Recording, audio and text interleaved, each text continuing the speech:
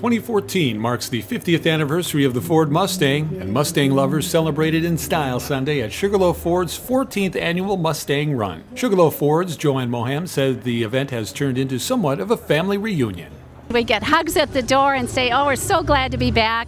It's always so much fun for them, and we have wonderful door prizes that gets them to come. We have a wonderful meal coming up, and the end of our route is in Decorah, Iowa at a winery where we will toast the 50th anniversary of the car we love.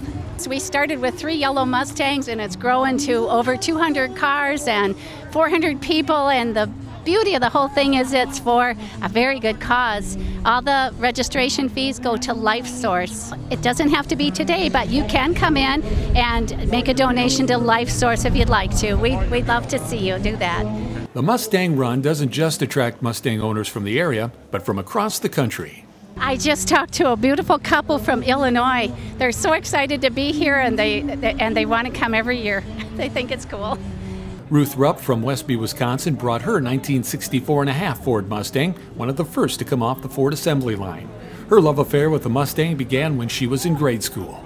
My 4th grade school teacher sent me this postcard. She went to the World's Fair, and she got to see the Mustang when it was first introduced at the World's Fair in 1964.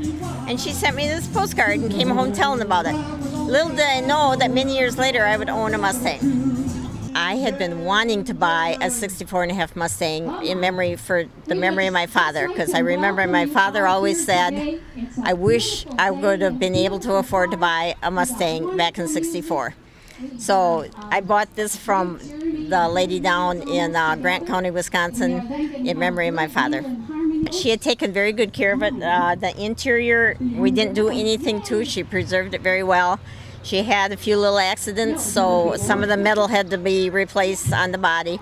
And so we replaced the parts that had to be replaced, and then we did give it a complete paint job. But otherwise, it's totally original. Sugarloaf Ford owner and partner Mike Pitts credits Moham with the event's success.